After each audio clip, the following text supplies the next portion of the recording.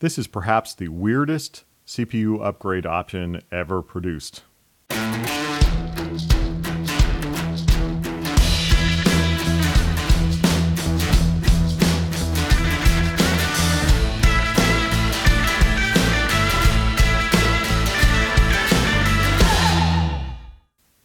Welcome to Gadget Blues. Today we have a really unusual retro computing product called the ALL Chargecard. Back in 1987, Intel had released the 386 CPU, and it really made the existing systems very obsolete. A lot of folks had just paid a ton of money for 286 systems, and the 386 had a whole bunch of capabilities like memory bank switching and virtual machines and so forth that were not available in the 286. And people didn't want their expensive 286s to become obsolete, so All Computer Incorporated came out with the ALL Chargecard as a workaround to give extended life to those 286 systems. I think the ALL Chargecard is very unusual in the history of system upgrades because while this goes in between the CPU and the socket, this doesn't let you run a newer CPU. It actually gives new features to your existing CPU. And while there have been a lot of other CPU upgrade options over the years, including from Intel themselves in the form of the Intel Overdrive processors, which let you put, for example, a Pentium into a 486 socket, this is unique in that it adds completely new CPU features to your existing processor. And what you would run with this is mostly the DeskView software. DeskView was a text-based multitasking environment that lets you run multiple DOS applications and even Windows 286 within their own pseudo virtual machines using memory bank switching technology. The ALL Chargecard gave your existing 286 really fast memory bank switching technology in hardware with this additional chip.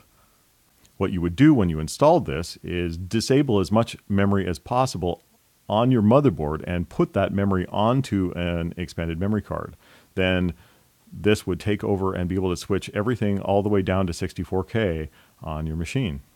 It did that switching so quickly that it worked great for multitasking, and the switching context between programs was incredibly fast. You would hit like Alt-Tab to switch between Microsoft Word for DOS and Program Plus or Windows 286 running in its own environment. And that switching would happen so quickly that by the time your key hit the bottom, you would be switched. Even today, in modern operating systems that use full screen applications, switching from one to the other does take some repainting and some processing behind the scenes. So this was really incredibly responsive, and it gave 18 to 24 months of new life to existing 286 machines. So it worked not only on regular 286 PC clones, but on PS2s and on the original IBM AT, because it was not in any way specific to any particular system or motherboard design. Let's take a look at what's in the box.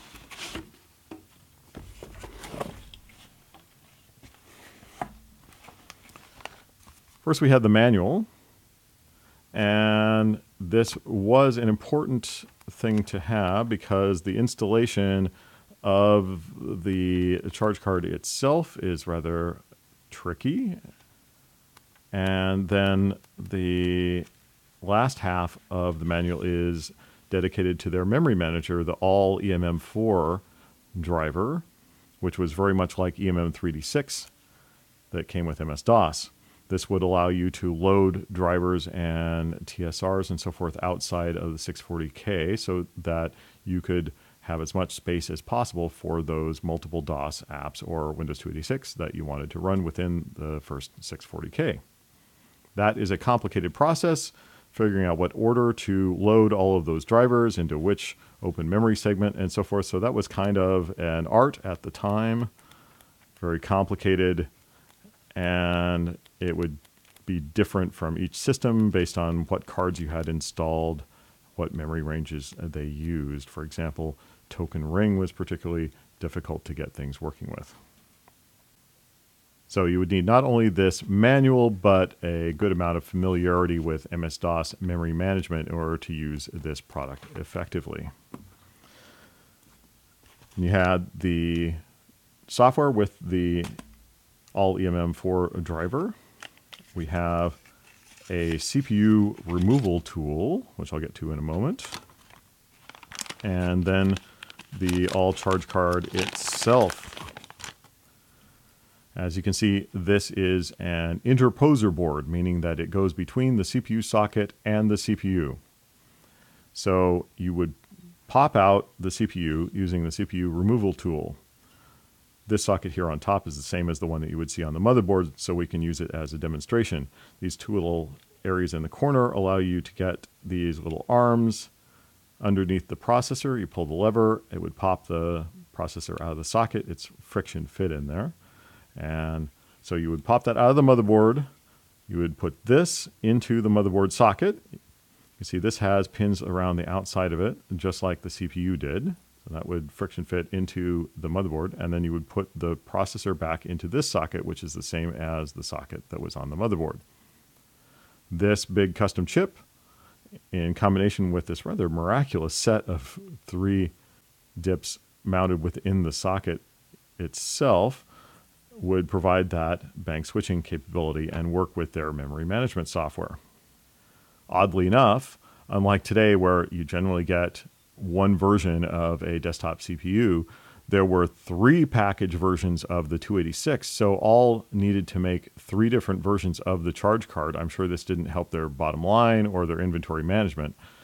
The 3 versions of the 286 were the PGA, or pin grid array. That's the one with the pins coming out the bottom of it that you've probably seen before on other processors. Then there's the leadless chip carrier, or LCC, which is this version. This means it doesn't have any pins. The connections are around the outside of the CPU, and it's friction fit.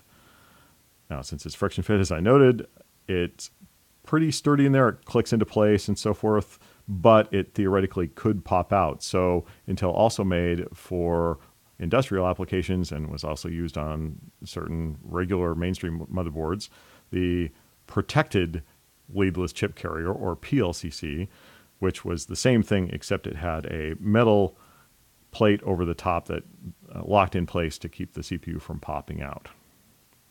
So before ordering this, you needed to know which of those 3 286 CPUs you had on your motherboard to order the correct part from ALL Computer. So that's the ALL Chargecard. I think this thing is particularly fascinating in a historical context because, as I mentioned, while there have been a lot of CPUs that plug into different sockets, I think this is the only system I'm aware of that greatly enhances the existing CPU. Apart from some modern developments that go back and enhance retro computers. For example, someone has a board for the Commodore PET called the PET-VET that actually replaces a lot of the PET system on a single board that plugs in the CPU socket. But in terms of contemporary things, there hasn't been another system that enhances the existing CPU like this. So this is a great thing to have in my collection. I really snapped this up when I saw this in a thrift store. This particular one has never been used. There's an RMA on a post-it note there, so someone presumably returned their original ALL Chargecard and got this back as an RMA, may never have installed it. I broke the seal on this when I got it. So it's kind of fun to have. I hope you enjoyed this look at this little bit of retro computing history. So please like and subscribe, and we will see you in the next Gadget Blues.